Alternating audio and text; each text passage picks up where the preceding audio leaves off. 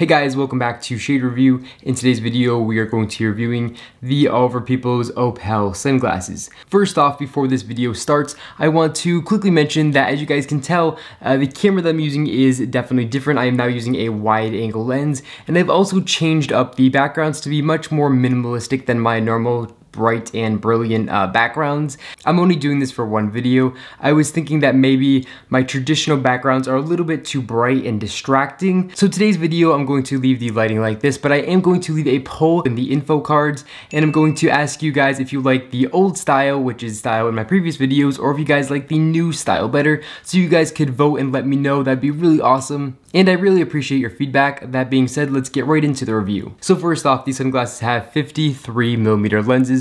They also have an 18mm bridge. I think these sunglasses look absolutely fantastic on face, and quite possibly the best looking Oliver Peoples pair of sunglasses that fits my particular face shape extremely well.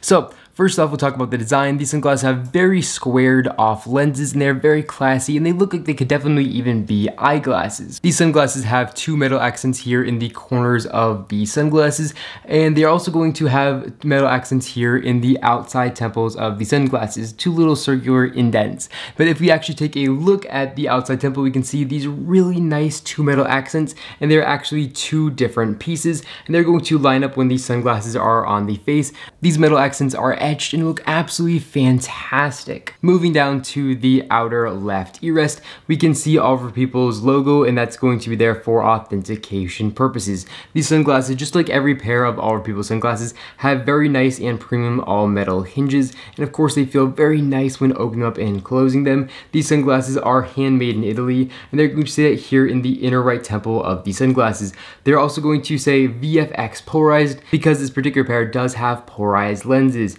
and these lenses are absolutely amazing. Now looking through, we can actually see a metal stem that runs all the way to the end of the ear rest, and through that stem we're going to see some Oliver Peoples logo etched into the metal. As far as comfort, these sunglasses are very comfortable when wearing them for long periods of time. They really just fit the face very good, and I have absolutely no discomfort when wearing these for long periods of time. As far as coverage go, these sunglasses have decent coverage from sun, but definitely not the best. There's going to be some gaps to let sunlight here unprotected and on the sides, and then on top there's going to be a little bit of a gap here that's going to let sunlight in. These sunglasses do have all glass lenses, which allow for superior optical quality over plastic, and like I said, they are polarized, and I think they just look absolutely amazing. They also feature a really cool two-tone design. So as you guys can see, it's a nice dark brown color on the front, but if you look at the insides, they're actually made out of a more tan color, and I think it just looks really cool and adds a little bit something special to these frames. The style of this pair of glasses is definitely very close to a Ray-Ban Wayfarer,